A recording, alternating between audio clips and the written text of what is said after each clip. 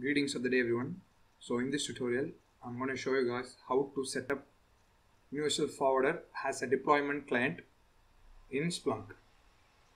So the way this is going to work is that you have a universal forwarder pre-installed in the instance which you're going to configure the universal forwarder as a deployment client.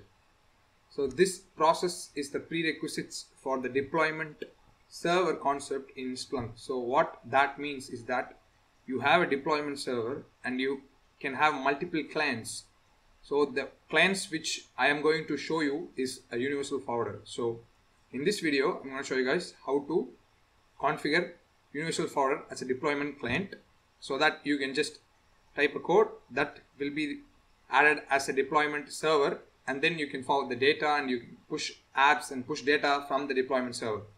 So as I always say, the code that I'm going to type will be available in my Git. If you want to take a look at it, the process will be also specified in the Git. You just please do check the link in the description of this video. So let's dive into the video.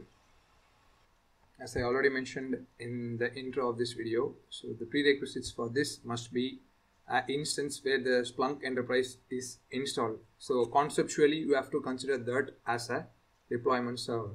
So what now we are going to do here is that we're going to configure the universal forwarder which we have in this instance as a deployment client in that server.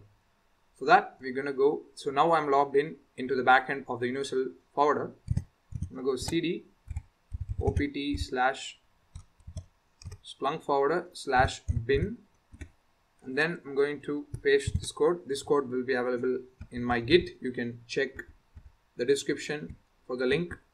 And then I'm going to replace this with the IP address of my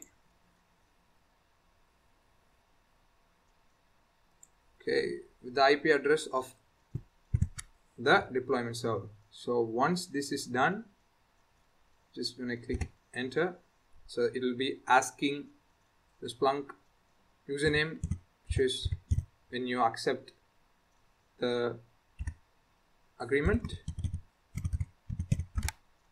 So configuration updated. Just to be in the safe side, just give a restart.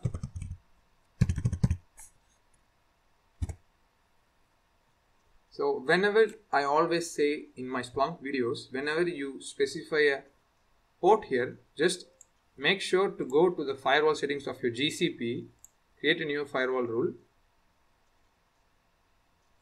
Give this a MG port, which stands for management port.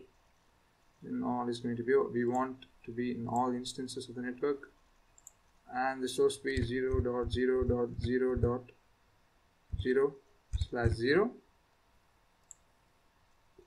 and then specify ports, which is 8089, and we're just going to click okay, everything looks good. Okay, and we're just going to create. So yes, so as this is done, yeah, so the restart is done. So this is how you configure universal forwarder as a deployment client. So I will add another set of videos which you need to follow in order to send some data or push some app from a deployment server to the clients. So I'll just add that video in the end element of this video. So catch you in that video, guys. Until then, bye bye everyone.